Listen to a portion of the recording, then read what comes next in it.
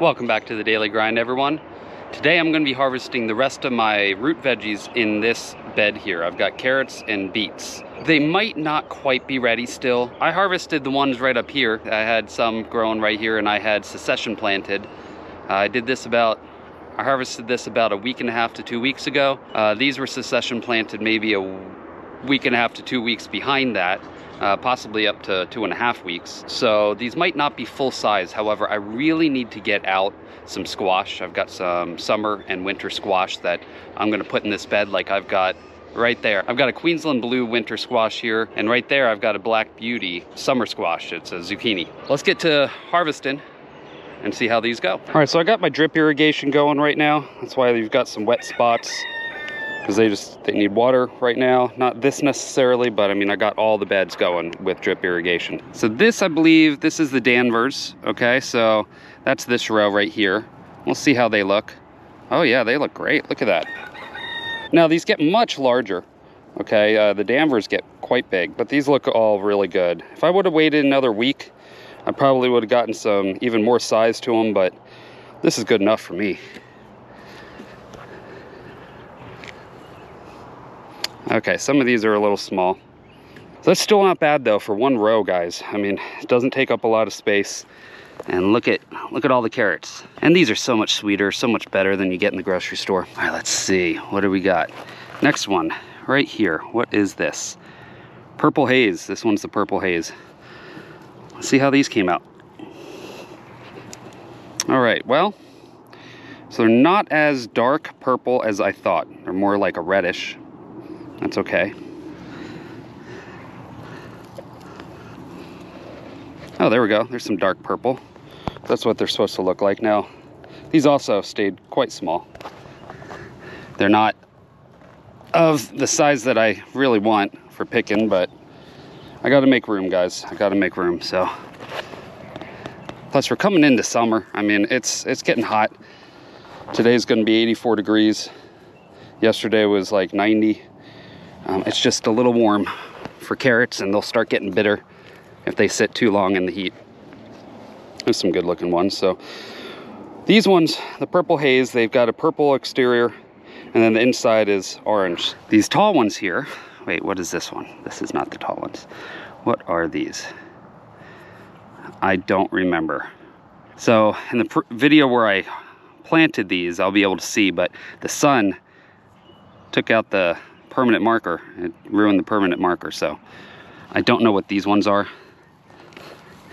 Let's see. Those are probably the tender sweets, I would guess. And these little guys I'm not going to mess with. But all that will be good.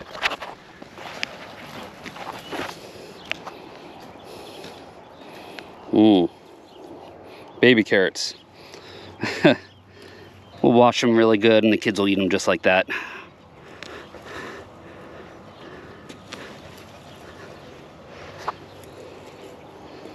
So some of these real small ones, if I wash them well, it'll be all right. There we go. Check this out, guys. So I filled up this bucket already.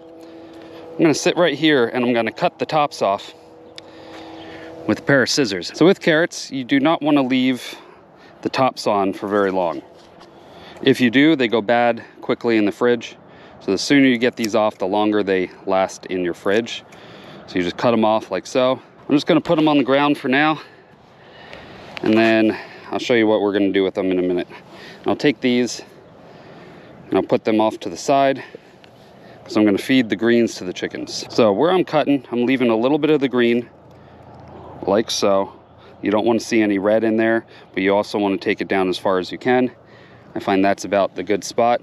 All right, there we go, guys. So that's not a bad harvest for 3 rows. I've still got more to harvest. This is all the greens. These are going to go to the chickens right now. A lot of vegetation for the chickens. They'll eat all this up. We'll turn it back into eggs and fertilizer for me.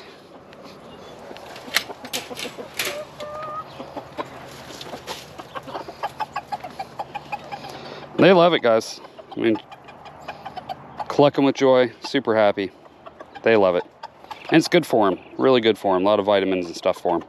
So now we need to find a sunny spot that is dry. And right now it's pretty early in the morning, so there's a little bit of shade coming from that tree right there. But in about 20 minutes, this is all gonna be sunny. So we're just gonna lay this out, okay, in a dry spot, flat, like so. And we want the sun to cure the skin, and that'll harden up the skin a little bit and allow you to keep them a little longer in the fridge. All right, so these are the Atomic Reds, is the variety of this one. And so they're a bright red carrot, and they get tall greens. I mean, they're the tallest ones, but oh wow, they got pretty big. Now, I wouldn't say that's super red. It's supposed to get really red. You know what, I might have to cut off the greens as I go with these because they're not going to fit in my bucket. So we'll cut it off, leave ourselves a little room like so. Check that out. Oh, it's split, unfortunately. So let's see, what does this one look like? These two. There we go. There's a small one and a big one. Oh, it's a nice size though. Boy. So it's weird, it's got this big head on it, and it just didn't fill out down here. So I don't know what that's about. This is a big harvest from just one row. I mean, they got big, so, and they grew quick. So, I mean, the other ones probably would get about this size and fill up a bucket each row. If I would have let them go a little longer, it seems like these grow quicker. So those laid out as well. Now we're gonna harvest some beets. These are the bright red beets.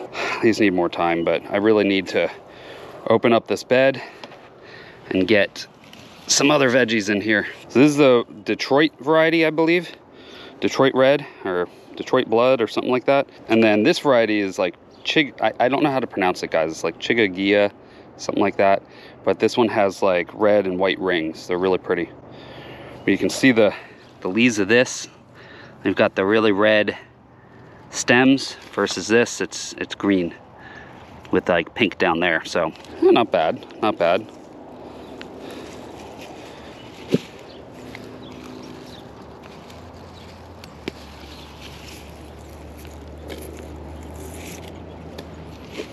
Those are all the beets. We got a lot of greens, which you can eat the greens, and the greens are good. They're great in stir fry, so this isn't a whole loss, the fact that I didn't get the roots big.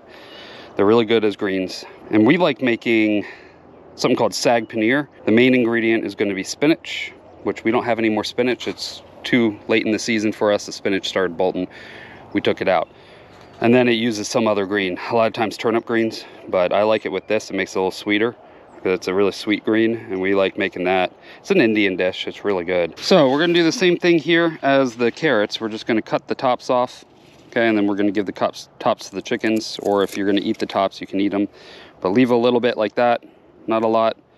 You just want a small amount at the top so you're not cutting into the beet. Stick these in the sun as well.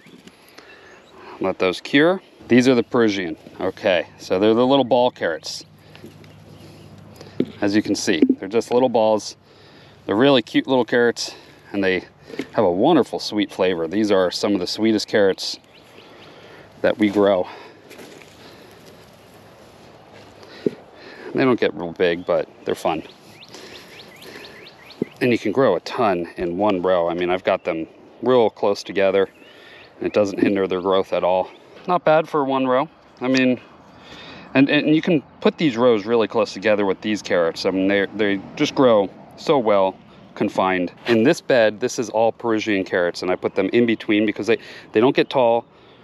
I put them in between all the onions that I'm growing, and they stay small, so they're not gonna impact the other veggies, but then I can put a whole lot in and maximize the space. So they're great for growing in between other things when you don't have a lot of space, so you want to get something in there when it's winter. Of course, these don't grow well in the summer because they're more cool weather crop. I'm going to set a timer for 45 minutes. There we go, 45 minutes. Now we got a timer going, and I'll make sure I bring them inside. I'm going to brush them off, brush the dirt off, of course. Now that I pulled out all the carrots, kind of break this dirt up a little bit. I'm gonna re-amend it. Now we're gonna break up the soil here. First, I'm gonna remove these drip irrigation lines so I can get in here. And then I'm just gonna go through and break up the soil. Now, I grew a bunch of root veggies in here, so the soil is already very loose. Those root veggies do a good job at creating air pockets and whatnot. But I still wanna kind of even this out, break it up. I mean, technically this is tilling in a way, but I'm not getting deep. I'm not overworking it. And now just these big chunks, if there is any, I'll just break them up by hand, try to even this out as best as possible. All right, guys, now it's time to plant. I'll go through the varieties I'm planting. This is a Crenshaw melon. Now, take a look at how leggy this is. So I planted this the same time I planted that. Actually, all these were at the same time. I just didn't have the space to put it. And in my grow lights, it's just not enough light, so they got a little leggy. But that's okay, we can revive this back. Once it gets in the ground, these should take off and do well. But I wanted to get this melon in, so I'll put that right in the center. I mean, the melon vine does get big as well, but they tend to go a little slower than the winter squash. So, and I can get this to vine out this direction, and this one to vine out kind of that direction a little bit. And then this one we can get in the center. So I think we've got the room. I'm gonna dig the holes first, and then we're gonna amend with a little bit of fertilizer. Bone meal, super important. Helps root development. That's really good for in the beginning. So there we go. I've got maybe a half a handful, maybe a full handful. You want quite a bit of that stuff. We're gonna do a little bit of blood meal to give it a kickstart in some vining growth. You don't want a lot, because that can hinder its fruit development later on. And then I've got this is a 624 fertilizer, and I've got about a handful. I'm going to split between the two, so maybe a little less than a half a handful each. There we go. Let's get these in the ground. Bury this pretty deep, not above the first set of leaves, mind you, but we want to bury part of that stem. Since it is leggy, that'll encourage some roots to form at that stem area, and it'll give us a little better plant in the long run. So that is the Crenshaw melon. All right, so this is a pumpkin. It's a Golden Delicious Hubbard winter squash, basically.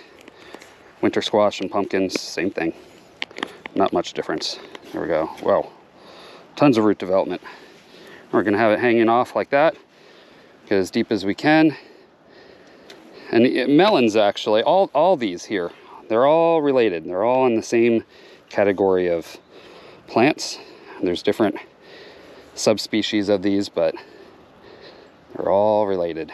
This one is a sunburst, summer squash. I've got another one growing behind me in another bed.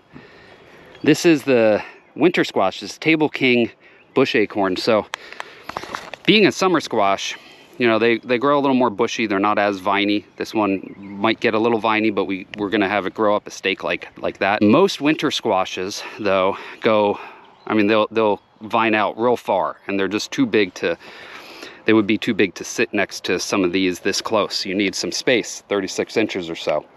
However, this one is a bush variety. You can see bush acorn, Table King bush acorn. This thing grows like a zucchini, so it'll grow. You can grow it upright. I mean, it will vine through a little bit, but more like a zucchini. So just like that, and we'll just train it up a stake. So simple enough, and we can get that in pretty close. This is called a Tiot Bat Put. It's a summer squash. It was kind of interesting looking, so I wanted to grow it. We'll see how it does. When you grow vertically, by the way, like this, you can actually, instead of having it sprawl across, you can actually get a couple more plants in than you normally would be able to. Let's replace the drip irrigation. Drip irrigation set up again. Let's get the stakes. So we do not need the stakes at the moment, technically, because we're not gonna tie them up, except for that one. But if you put them in later, you risk damaging the plant's roots. So we don't want that. So there we go, they're all in. Last but not least though, we need to now get these out of here. Now we need to water and fertilize. So I'm gonna do that with 2 fertilizers. fish plant food from Alaska. Okay, this stuff is great. It's got natural bacteria and fungi and everything in there that help break down the other fertilizer quicker. And then this is really important. Moribloom, it's a 0-10-10. The 10 and the 10 are both really good for newborn seedlings. The phosphorus helps with root development. The potassium helps with overall vigor of the plant. So we're gonna get a fair amount of this. And you gotta realize these are very heavy feeders. These squash, they grow so quick and they require a lot of feeding. So a little less of this fish fertilizer. We don't need as much. We will go ahead and fill this up. We're gonna give a very heavy dose to each one of these plants. Try to miss as many of the leaves as possible. We don't want to burn those leaves in the sun. And somewhere I read that that doesn't happen. I don't know what to believe sometimes, but there's a chance. I don't want to take it. This does two things. Gives it nutrients right away because the other fertilizer is not readily available. It's not bioactive for them. It needs to be broken down by the soil biome first. So it gives them that nutrients right away to kickstart. The other thing it does is we're watering it, which it needs right when it's planted. But the most important thing for me, I think, is the fact that it adds a lot of this soil biome to the soil. I mean, molds and bacterias and stuff, and that'll help break down the other fertilizer a lot quicker. All right, so we almost completely use this up. I'll go ahead and give these other two that are in here a quick little shot. And we'll get that nasturtium as well. Now this stuff stinks, by the way. All these fertilizer I just used smell terrible. It's very important that we mulch this because that's going to keep that moisture in. All right, so this is a hardwood bark mulch. I'll turn this upside down, boom. You can see right there.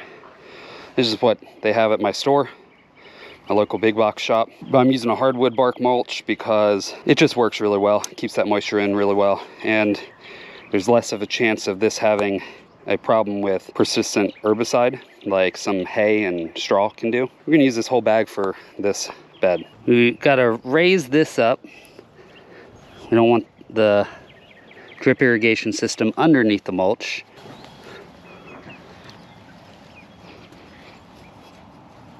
Everything is planted. I've got this nasturtium here. It's gonna help kind of keep these safe because a lot of the bugs that plague these plants will actually go after the nasturtium before they go after these. So it'll really help. Hopefully, that's the idea at least. Now, if you wanted in the meantime, you could get like maybe bunching onions in the center. You could put, you know, something that's a quick crop before these get too big. Maybe something high enough, not too high, so it won't block the squash back here, the summer squash, but you could get something right in the center. It would be a quick crop, maybe lettuce even. I'm not sure what grows with this. I'd have to look it up, and I might actually add something pretty soon here. You wouldn't want something like tomatoes. Those take forever and they get tall and they would block the light. But in this instance, the light's coming from this direction. This here, these stay short. They don't grow real tall. They get some height to them, but I'm growing the zucchini upright, right? So these will stay high. But like I said, I might put something in between. I got to research what I want to put. This allows them to grow out. And so you're just utilizing the bed for its roots really, and then all this space for them to grow. I think we're okay getting 3 in the front here. I still got a watermelon that I got to figure out where to put. I've got like 1 or 2 other winter squashes. And I've got a couple cucumbers, so not sure where I'm going to put those. I might have to restart some seeds because I think they're getting too big. Maybe toss those and then put maybe back here. So I could put some, you know, cucumber back here or something once I pull out this garlic here, which is about a month away. So it's been 45 minutes. The skin is now a lot harder. We can then just brush them off with our hands. Don't brush too hard. You still can damage the skin. And then we can get these in the crisper section in our fridge, and they will last for a while. These are a little different. These require a paper towel around them. With the carrots, you want to put them in a plastic bag. All right, well, thanks for watching, everyone. If you guys like this kind of content, please subscribe and hit that bell notification for future video updates. Also, if you could hit the like button, it would really help me and the channel out. I will see you on the next video. Now you guys try to escape the daily grind.